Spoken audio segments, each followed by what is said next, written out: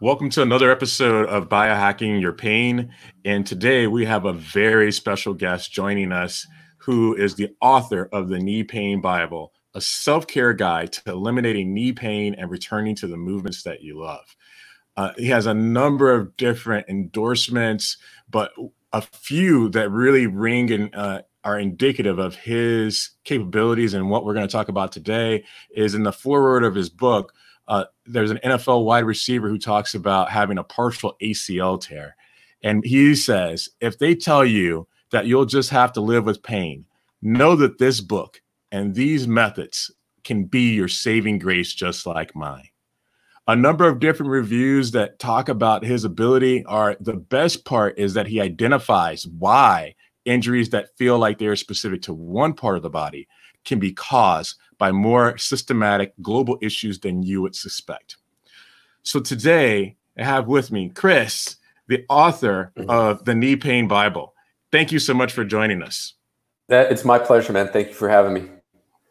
So, I was reading through your book and it just really took me back as something that would be useful for a whole host of people, from athletes to those people who want to try to be able to get to that peak performance level and they're weekend warriors, or those people who have pain that has been really limiting in them. When we talk about, who is the audience for this book, who did you write it for originally? I wrote it for the common person. I woke up at the age of 14 one day with knee pain, playing basketball. I couldn't go upstairs. I couldn't go downstairs. My knees hurt tremendously. My mom took me to three different doctors, and they all took x-rays of my knees. They said, this is the perfect bone structure of a normal, healthy 14-year-old boy. We don't see why he has pain. So for 16 years, I ended up training with a tremendous amount of pain, and I have 2 knee surgeries to show for it. So when I started to figure out how to fix my own pain, I was like, I know that there has to be a couple other million people out there just like me that need this information. So when you talk about this being at age 18, looking through your book and how you just mentioned, there were tons of activities that you did, man. You were a son of a gun in terms of getting after it. You were an athlete. You did football. You did jiu-jitsu. You were a strength training coach. So of all those different activities, what seemed like it gave you some of the most challenges for your knees?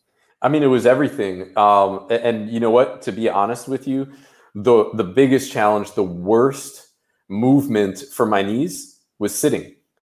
If I sat on a bike 3 minutes, I would want to black out because my knees hurt so bad. If I was doing things like running or jumping or squatting, my knee would really only hurt when I contacted the ground. And even then, it would only maybe be a couple of times. The real pain came the day after I was active. But, one of the best stories that I could probably put forth is I'm in Hawaii. I'm in the back seat of somebody else's car driving to one of the Hawaii football games. And we got stuck in just a boatload of traffic. And I was sitting in the back seat for probably close to a solid hour. I'm breaking out into a sweat. And everybody's kind of looking at me like, are you okay? Are you okay? I'm like, yeah, I'm good. I'm sitting here trying to rub my knees. Now I start to get nauseated, like I'm going to vomit in the car. Everything starts spinning, and I'm just sitting there trying to breathe like a Navy SEAL to make sure I don't pass out. Honestly, my worst movement was sitting. It was just sitting with my legs at a 90-degree angle. It created so much pain. It was unbelievable. Well, that's got to be tough because particularly most people will find that as their position of rest. Right. Yeah. And so, trying to be able to have a position of rest that really just is not one had to be incredibly tough. So, you've trained tons of people, everything from Navy SEAL to neurosurgeon to, the common lay person to really professional athletes like the NFL players and such. Yeah. So of all these different people, which one was the hardest one to really kind of convince and treat? Well, the athletes are easy, right? Because they're looking for your professionalism. It was the neurosurgeon. Definitely. He probably contacted me 2 or 3 times, making appointments and then canceling the appointments. And then he was like, okay, Chris, I really got to come and see you. And when he showed up, he was like, you know, we were doing all these tests and I got an MRI and then it was x-rays. And then he told me just like a laundry list of things that he was doing. And he goes, you know, we really thought that it was a labrum tear, but we can't find a tear in the labrum.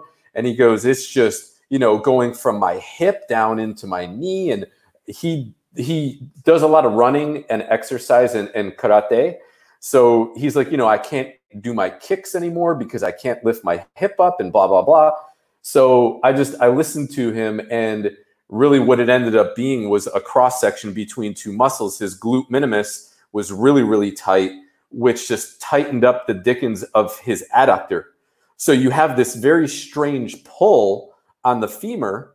And when the brain senses that instability, it's going to be all bad. You're not going to even be able to use your legs. So when I got into those muscles and started pressing, you know, the eyes open up and he's just like, oh, can't breathe. And he's like, what is that?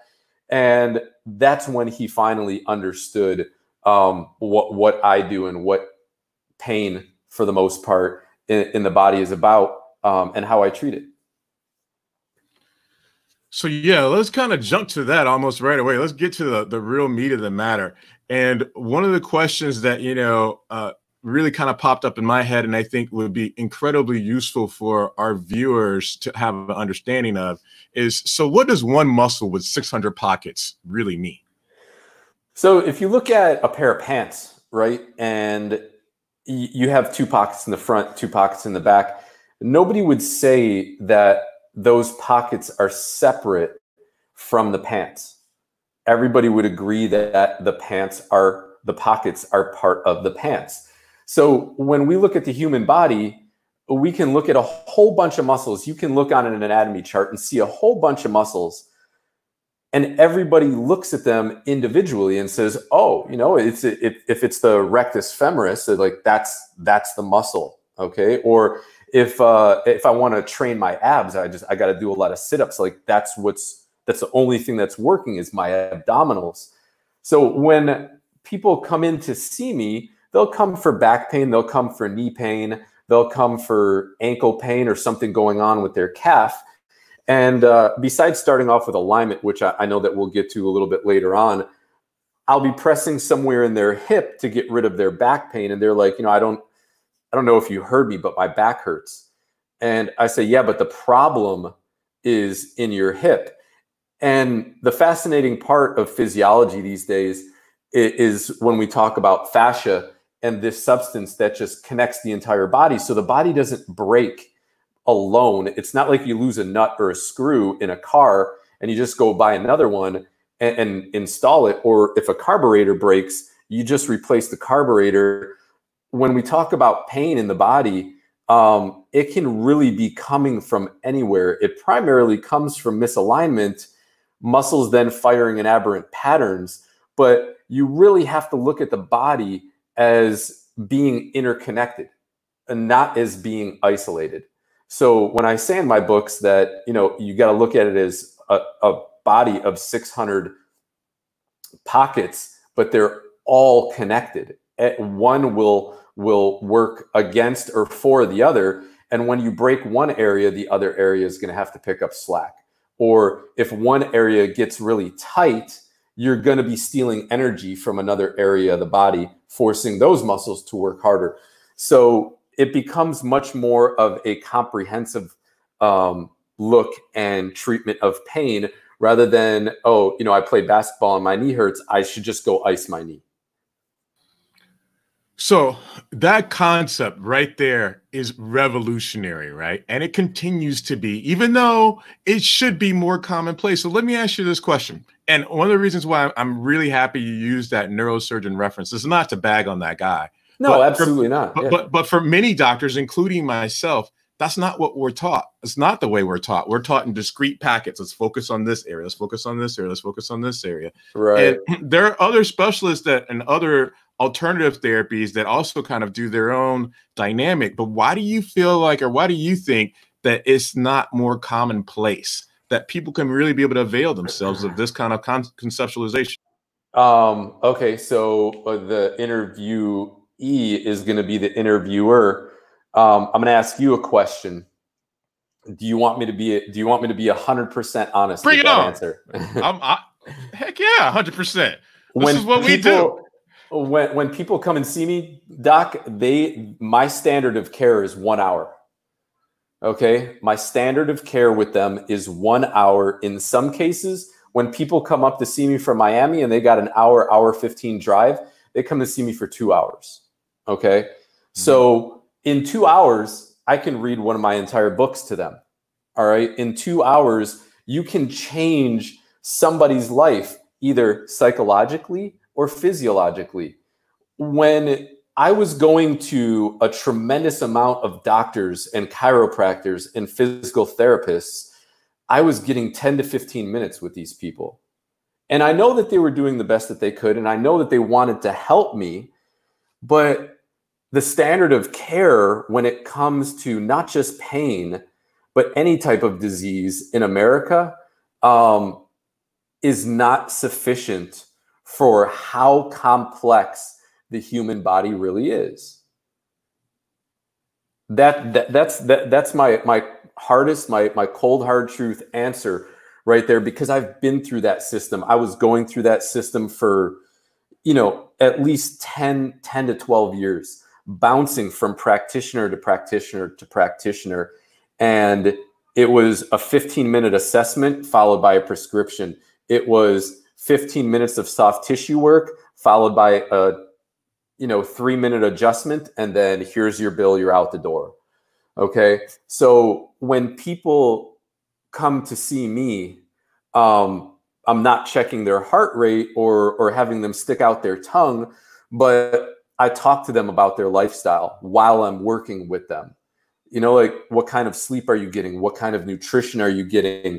What are your habitual patterns during the day? Are you a bricklayer? Are you on your knees and carrying heavy stuff every single day? What's your home life like? What are your relationships like? I can't remember his name. Dr. Sorno, I believe, has a book out about back pain. And he says that when people come into my office, my first question to them is, how are you not being supported in your life? You see what I'm saying? So when people come in to see me for pain, there are these things that we have in our brain called neurons. They create a chemical whenever we have an emotion that goes somewhere in the body. If you make me angry, I got this thing in my gut, my heart is racing, I could put my fist through a wall. That's the kind of, where do you think all that energy goes after you calm down? Does it just disappear? It definitely doesn't. Those chemicals get stuck. They attach to certain areas in the body. And then we end up, if we don't treat or care for that area, we end up creating little pockets of pain that over time get worse and worse and worse and manifest themselves as something physical. Like you said, doctors are not being taught that type of a material.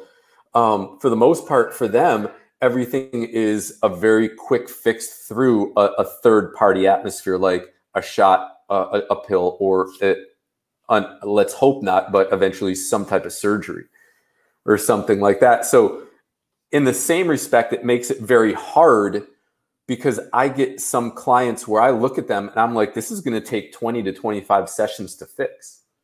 Mm-hmm. Like, are you willing to make that type of financial time and time commitment? And they're coming from the thought of like, but I got a cortisone shot and my pain went away in 20 minutes. It went away for 6 weeks, but it went away in 20 minutes.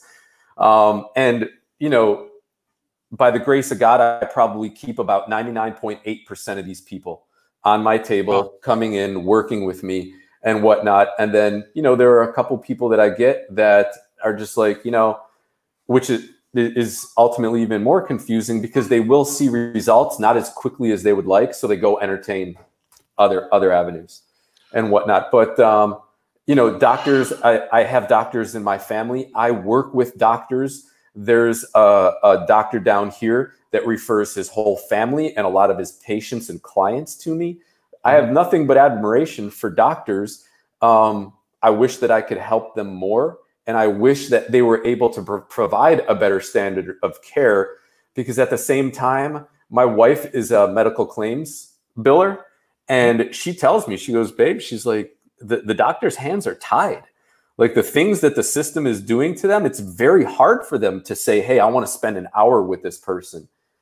They need that flow, that constant flow of people coming in and out. And she goes, it's not the doctors, it's the system. So, you got to understand that piece too. Yeah, I would say you guys are both being kind to us, and I'm not here to bash docs because I'm no, one of them, absolutely obviously. Not. Yeah. But I think that, but I think even if we were given that hour, the question is, would we look at that person as kind of that whole, that right. aspect of like jeans with multiple different pockets?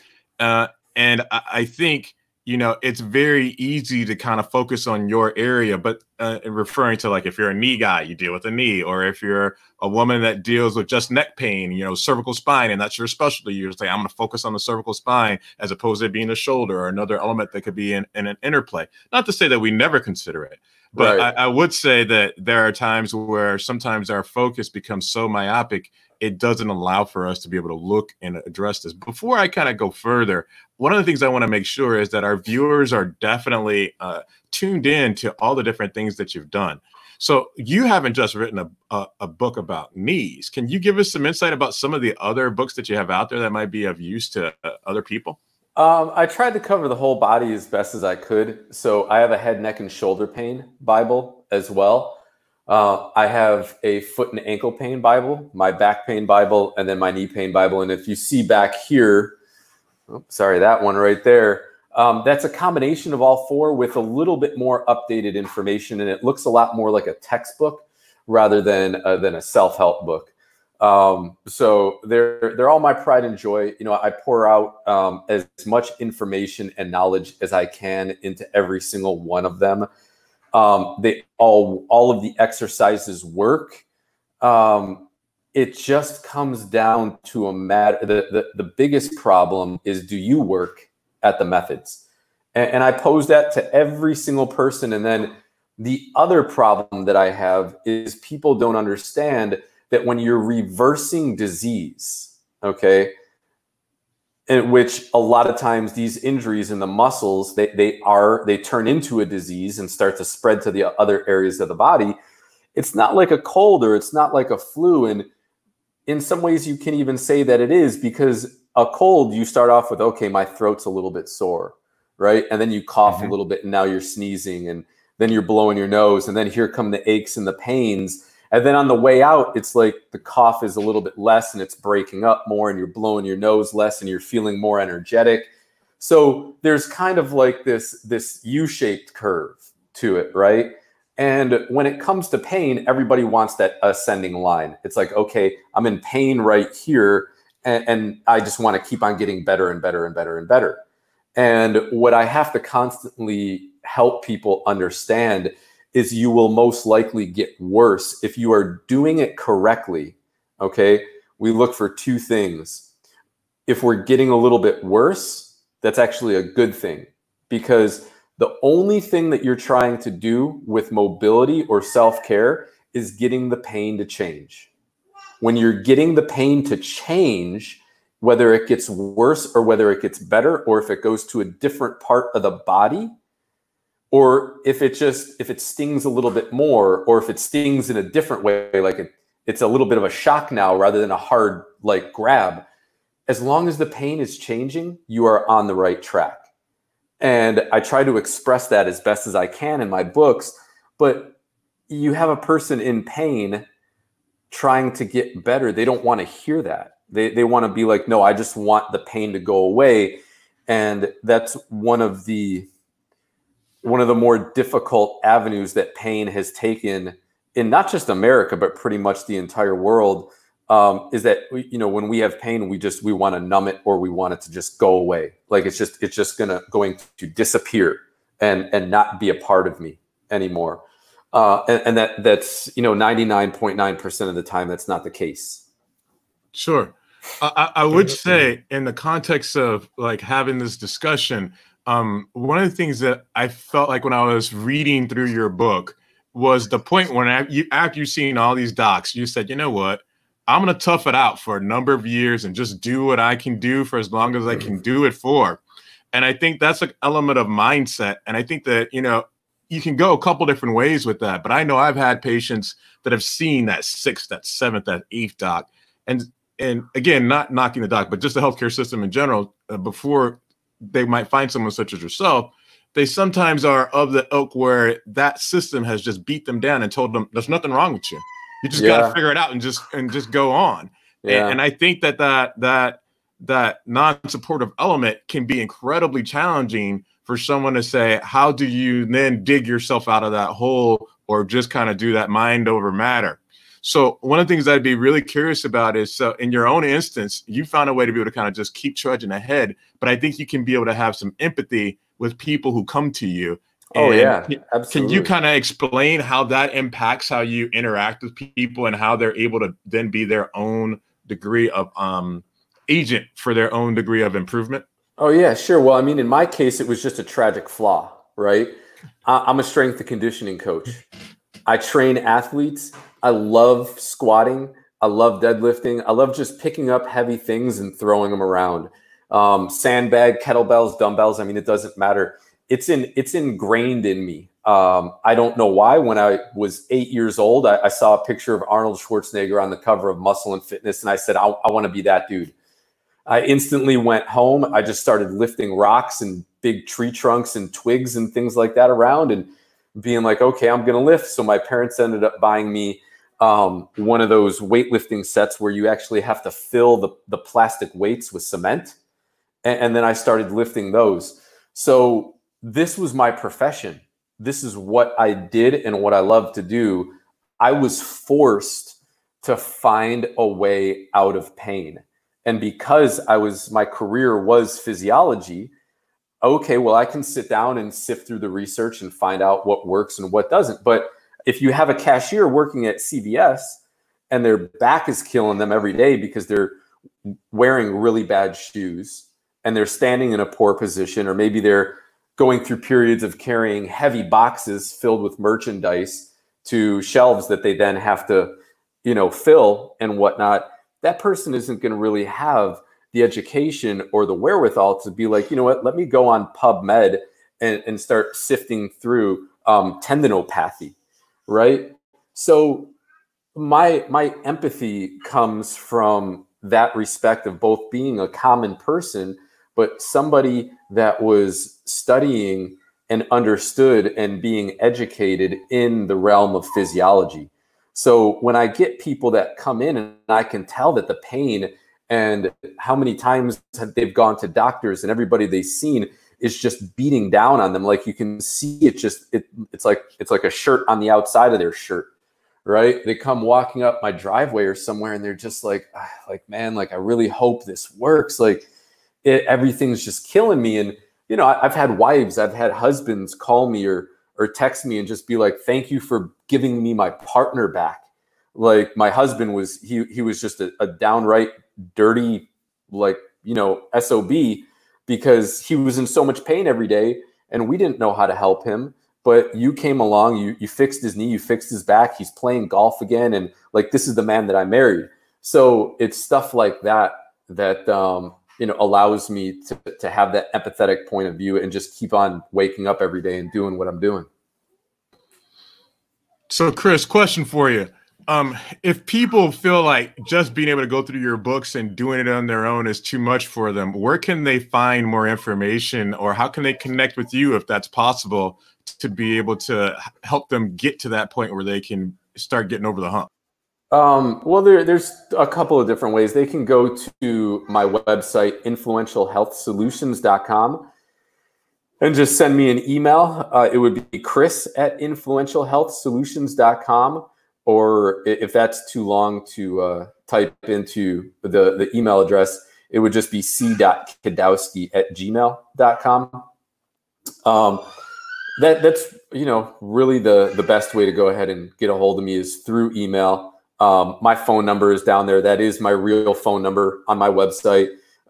If people call and I don't know the number, I typically don't answer. But if you text me, I will get right back to you. And if I find out that it's somebody contacting me about pain, I will call that person back as well. Okay, so right now I think you're located in Florida. Is that right? Yeah. I'm in South Florida, Lighthouse Point. I'm about 15, 20 minutes north of Fort Lauderdale. Okay, so I'm located in Indiana, South Bend, home of the Notre Dame Golden Domers, right? So let's say that I got people that say, you know what, I definitely want to talk with this guy. I definitely want to connect with this guy. Do you do virtual appointments? I do. Yeah, typically I do right now. I do more hands-on stuff, but I typically do about 3 to 4 virtual appointments a week. Okay. All right. So is there, I know that I have some patients and I know I have some family members or some colleagues that are just like, you know what, man, this is nothing than just massage. Right. That's all this really is. There's nothing that's really all that fancy about it. Can you kind of debunk that statement and give some insight about why this isn't just massage? Sure. It's better experienced than it is talked about. Okay. And everybody down here, they always ask me, they say, you know, a friend of mine has pain and I told them to go see you. And they ask what you do. And it's just like, what do I tell them that you do? What do I tell them that you are?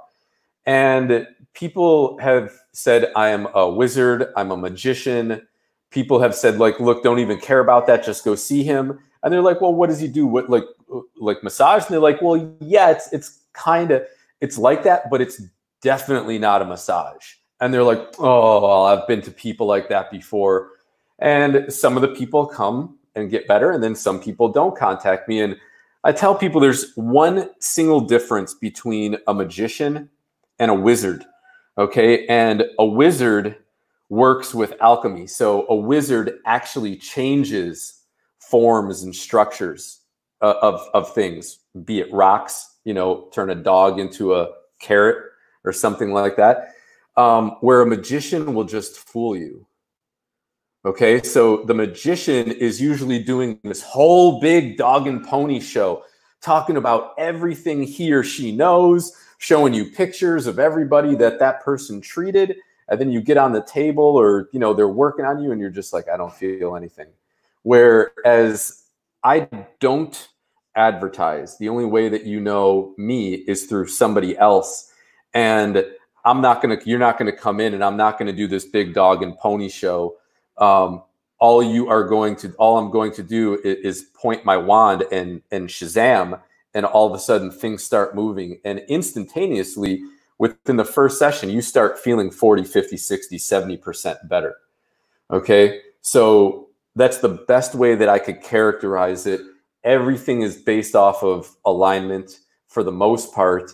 And once we get that alignment piece to fall in, the rest of your body just follows suit.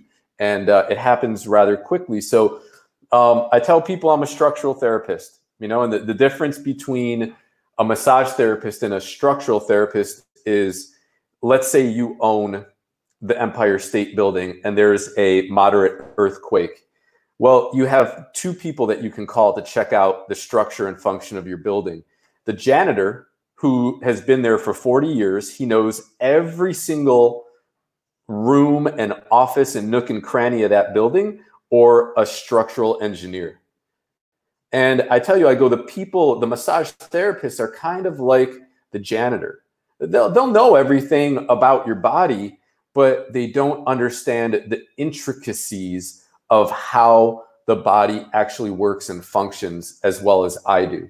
So when you come to me, I'm going to see you in a much different light. Like I said, rather than just one single muscle, okay, it's this guy. That may be just a very small part of the piece. And what happens is a lot of people come to see me for one problem, and we end up finding 12 more that the body has created in order to deal with it.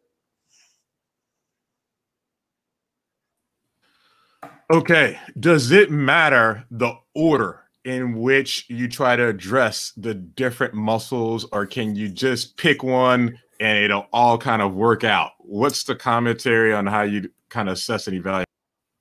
Okay, so that's kind of a two-part question. Part one is it depends on what your issue is. A lot of times when we have a back problem or if we have a foot problem, it's usually a gigantic alignment issue, okay? If it's something like a knee, then it's more typically that we have a problem with an overworked muscle, okay? Or we have a dominant firing pattern on one side as opposed to the other. Case in point could be like an Uber driver or a delivery person. You're sitting down in the vehicle and you're only using your right leg to switch from the gas to the brake. So all of a sudden that right hip and right leg become bound up because they're doing something habitually time after time after time after time again. That's not going to be an alignment issue. I'm not going to have to align that person's shoulders in order to correct their hips. I can just go straight to the tissue, start to uncoil or unwind whatever is tightening up, and hopefully get the person fixed. Okay. Well, we have an incoming question from one of our viewers, and we want to make sure that they get their questions addressed. And so it's a question that comes in from Anthony Gianelli, who says, so I have bone-on-bone knee pain. What would you do for me, and how would you go about treating me? Okay, well, that's a really great question. And unfortunately, in cases when you have bone-on-bone knee pain and there's no more cartilage left, there's not too much that I can do for you in order to eliminate your pain completely. Okay? You tear something, or if you wear out something that God gave you, I am not going to be able to magically recreate it. One of the things that we can do, okay, is make sure that the tissue surrounding the joint is not referring pain into the knee. So it can be a combination of the two. In some cases, it's just the interior. There's no cartilage, it's bone on bone. You know, the outer coverings are rubbing against each other. That's going to be a lot of pain. But if it's the bone on bone combined with tissue that's really heavily compacted around the knee, that's squeezing or compressing a lot of the nerves that are also leading into the knee, we can clear up that tissue and maybe eliminate 40 to 50, in some cases up to 80% of the pain. At least make it comfortable enough for you to go back to exercising or walking or just doing stuff around the house. Wow, that's incredible. Hearing that question, or rather that answer to that question, I think really can be shaping for a lot of people, because sometimes we have this thought process that bone on bone means that I automatically have to convert to surgery, that there's no other alternative. Right. And I'm not sure that, well, actually I can pretty clearly state there are some of my patients that aren't asking for 100% relief. They're just asking for something to figure out how they can then be able to do what's their why. How can they be able to, you know, do their job, or how can they be able to play with their grandkids, or how can they be able to go for that run that lets them do the things that they want to do?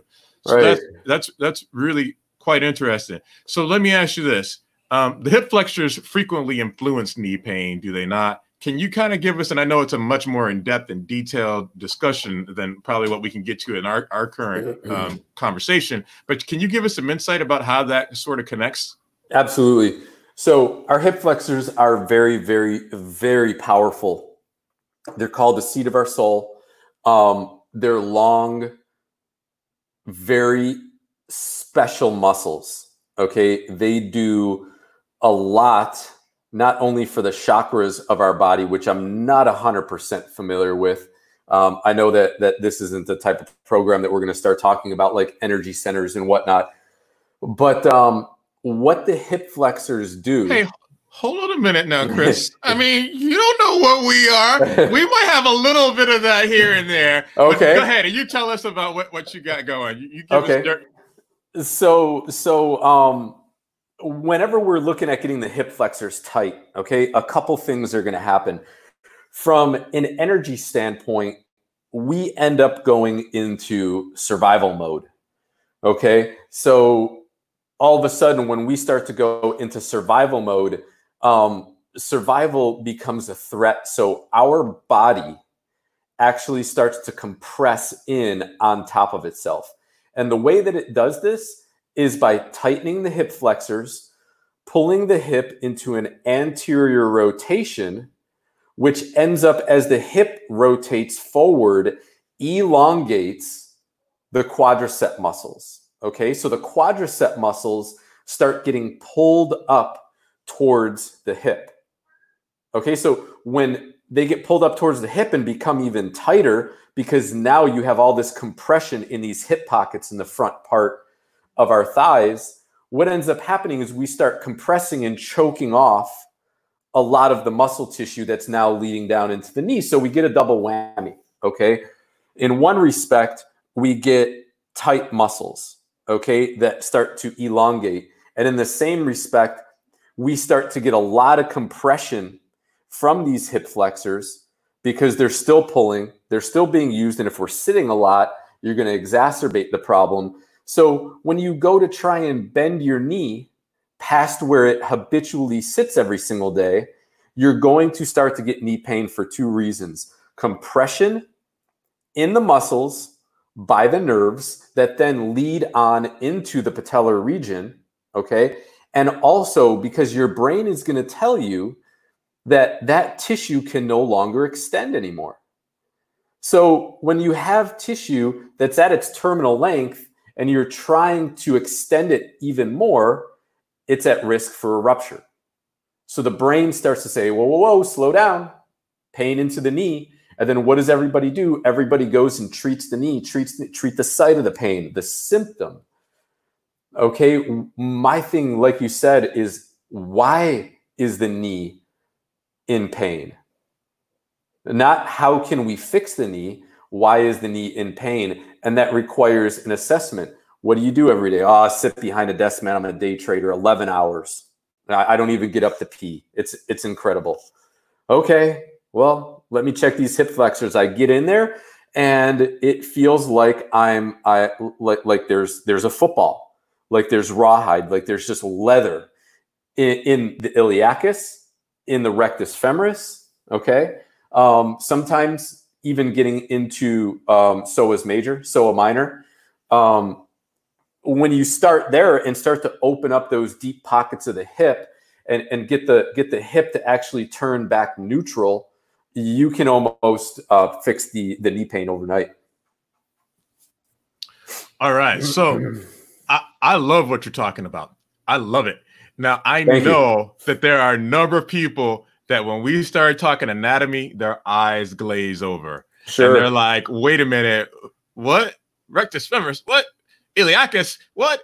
Gracilis, sartorius. Yeah. All right, you got some pictures somewhere? And what I would say is within your book, you give actual understanding about what we're targeting and why. Yeah.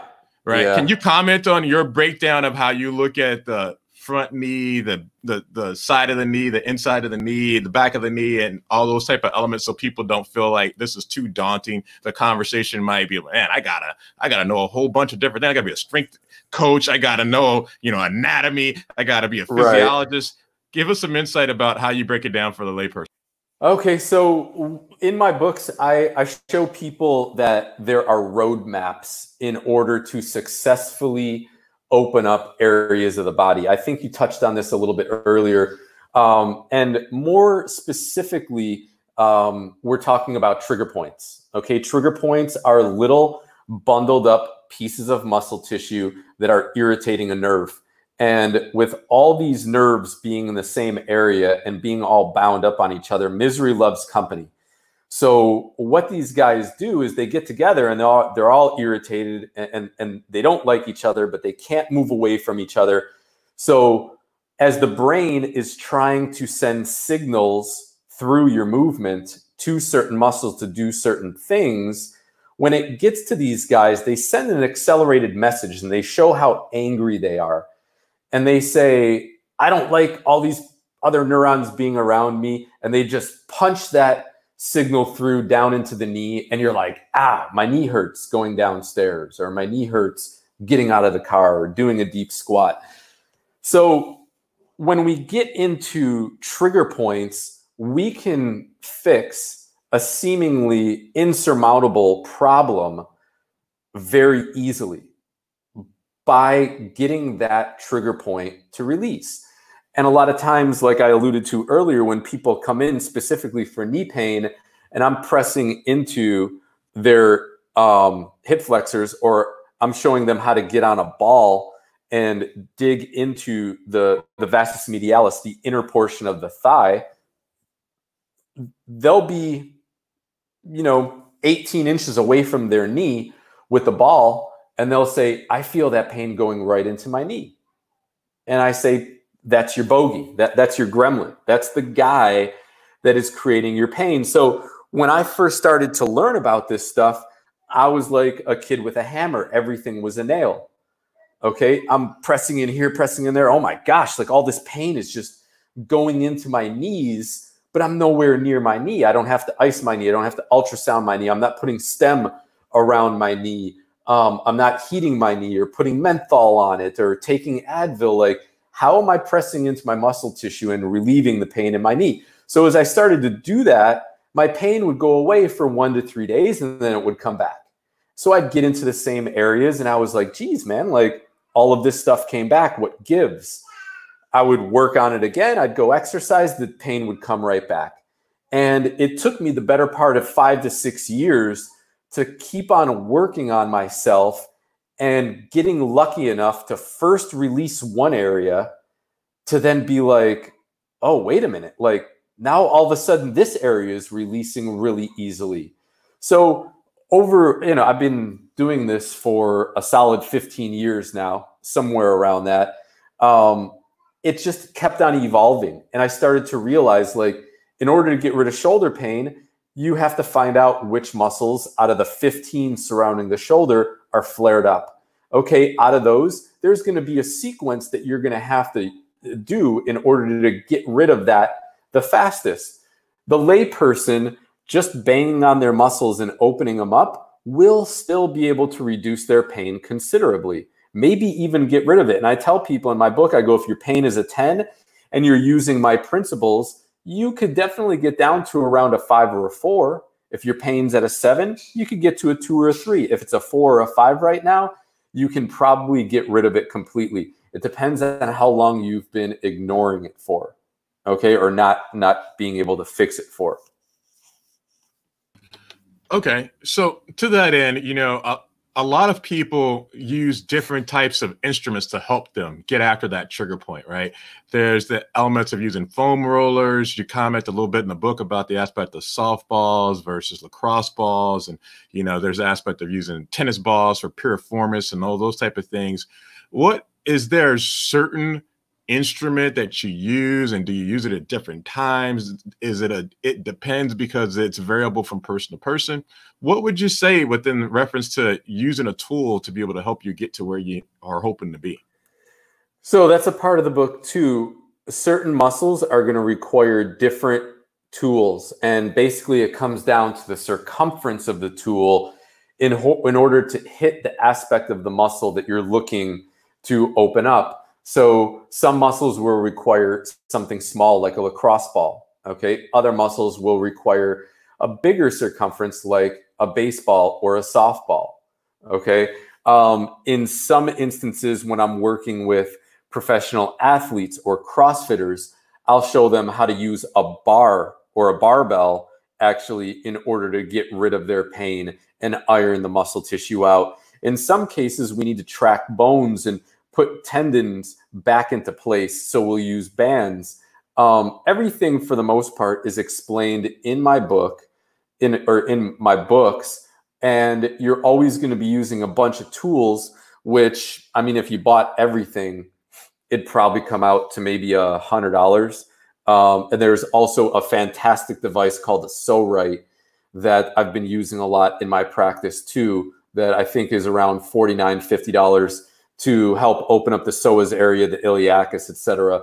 That can also be used on quite a few other muscles in order to open it up. So if you're somebody that sits a lot, I would highly recommend buying a device like that and using it every single day. Okay, so we got a number of other questions that are coming in, but I'm kind of gonna paraphrase this a little bit, and I also want to kind of put a bit of a spin to this. As I listen to what it is that you're talking about and how you're able to impact people, to me, many traditional therapies, whether it's an injection, whether it's surgery, whether it's medication, they all have downsides to them. You know, if you try it, you have a pretty good possibility that if you don't get an effect, you might get a side effect that's associated with it. As I listen to some of the things that you're describing, if you don't get it, what are the deleterious or the harmful effects that would occur, if any? Can you say that? Can you tell me that question again? If you're talking about not getting the shots, etc. To me, so I'll paraphrase it. For me, taking the treatment option that you propose, it doesn't have a downside to it. Because to me, when you do traditional therapy, whether it's an injection, sometimes you might get an adverse reaction, you know, or you're going to fail. If you go after it from a surgical standpoint, one of the worst things is if you do the surgery and you don't get improvement, but you now have disrupted whatever tissue you had to cut through in order to get to it. Oh, yeah, right? Sure. But if you were to try a therapy like this, are there any downsides to doing it? And if it doesn't work, what have you lost?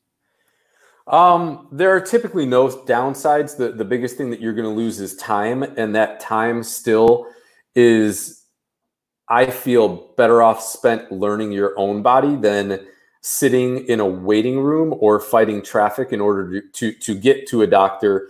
Like we talked about, only seeing you for 15 minutes and then having to go home empty-handed, or better yet, worse yet, I'm sorry, going and getting the surgery and finding out like, oh man, this didn't work. Now I have a lot of rehab in order to reconnect this part of my body to my brain and get it to work correctly again. You know, people are concerned about pressing on nerves or occluding blood vessels.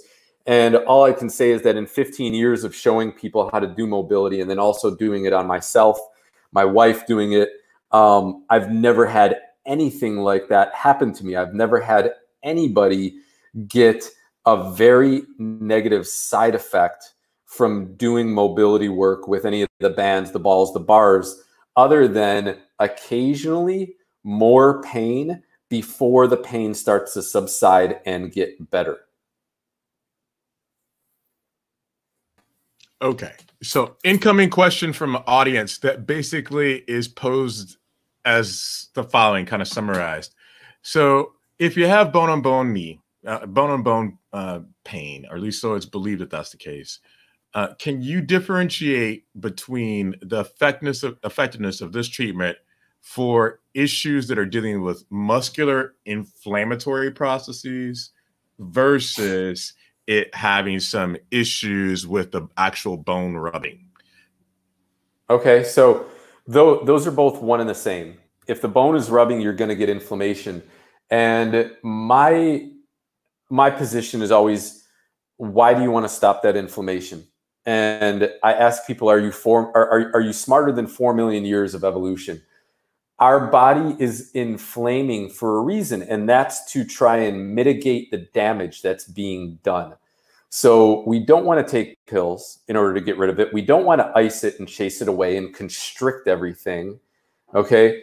When you're looking at bone on bone, and obviously I'm not a doctor, but I have done a fair amount of research on this, and I've had other people come to me in my practice that have gotten this done. But you can look at other avenues like PRP. You can look at stem cell injections. You can look at stuff like peptides with BPC 157. I don't know if those are 100% efficacious in growing back cartilage, but they have shown some promise in the literature. You know, I'm sorry, it's a really, really tough thing to deal with when you are eroding cartilage in a joint. Even with the stuff that I do on a day-to-day basis, it's very, very challenging to treat something like that in a permanent fashion, because there is literally something that's supposed to be in your body that is now no longer there. You know, if you take your stomach out of your body, if your stomach erodes, are you going to digest food very well? Probably not. You know, if the people if the scientists make a fake stomach and they insert it in you, is it going to work as good as the one you were born with? Who knows? But when you are losing a critical aspect or cushioning aspect of a joint and it's eroding and we don't have a replacement for it, it's going to be very difficult from a muscular standpoint to eliminate everything permanently. Like I said before, we could possibly get rid of, 40, 50, 60%, and you could go back to exercising with a bare minimum of pain. But I just have not found anything yet that will get rid of it permanently. Okay, so as we start coming up almost on that 1 hour mark, I want to make sure that people know exactly where they can be able to kind of reach out and find you. And as I understand it, we take a look. This is your website that is, yes, put the influential health solutions, right, .com. And I think right down here in the bottom here, we have both where you're located as well as the phone number that you referenced, in addition to the email. So if people want to reach out and be able to get a hold of you, they can be able to do that. And so I'll kind of leave this up on screen where we kind of talk a little bit more. If people really want to be able to see the aspect of this video at a later point in time, one of the things that they can do is to pop to our YouTube channel that is Cutting Edge Pain Relief, and be able to acquire this at a later point in time. If they have someone that they care about or themselves, they want to reference different things that you've talked about, they can be able to see that. So, Chris, let me ask you a question. In your book, you make mention of you try to hold off on going towards surgery if it's prudent and it's reasonable. When do you make a decision, as you did for your NFL player that commented during the foreword of your book, about having that person choose regenerative medicine versus saying, you know what, I think you really do need to see someone for traditional surgery? Okay, so I mean, in the cases of a tear, okay, ACL, MCL, PCL, LCL, in the case of a torn meniscus, that obviously has to be shaved down if you still want to be active and it's hurting like a son of a gun. Those are really the only two instances where I tell people that you probably have to go and get some sort of surgery in order to correct that piece. I tell people, as long as you never had a pop, a crack or a tear or anything like that, excuse me, if you manually mess something up in your body, you can manually fix it. So that just means like wear and tear. You don't have to, I mean, some people will, right?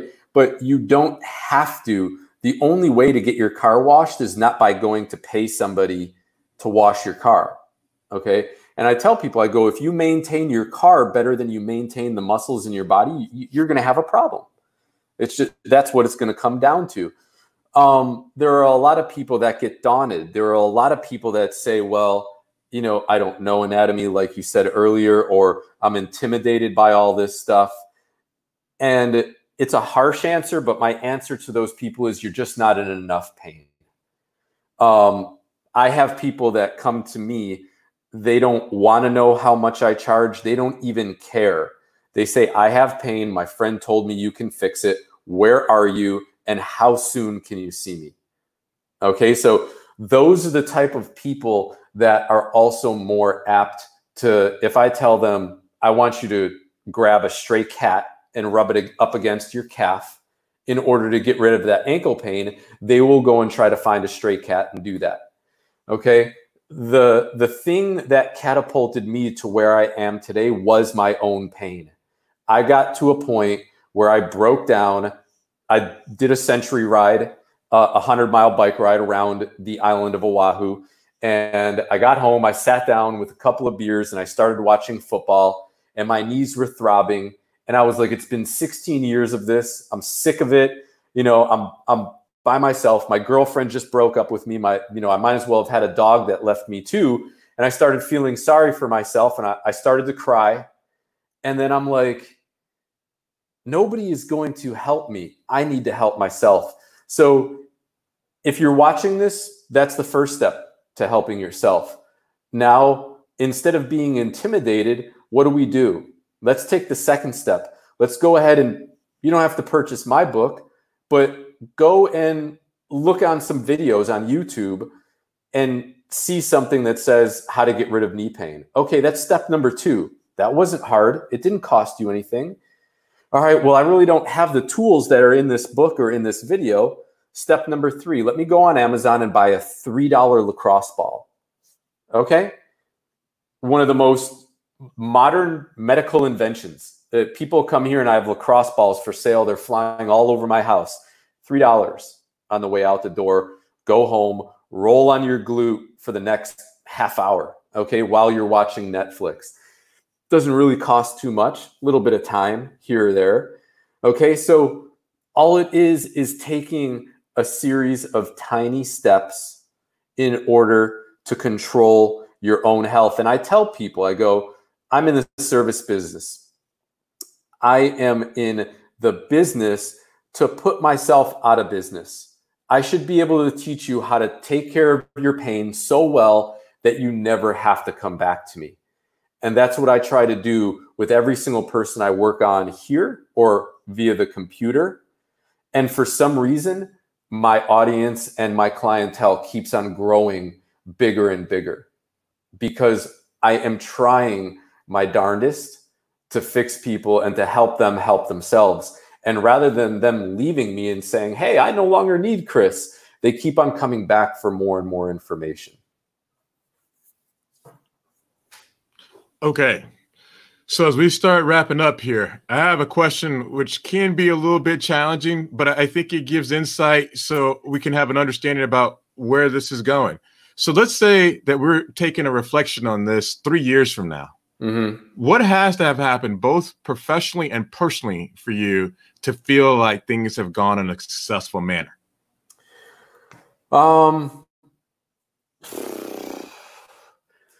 That's a really great question, but honestly, one that I've already answered probably like 3-4 years ago, and has continually gotten better in probably like the last year or two. And it's a three-pronged approach. Number one, my business is now on autopilot. I don't have to worry about where my next customer is coming from, my next client. Number two, I married one of the most amazing women that I've ever met in my life besides my mother.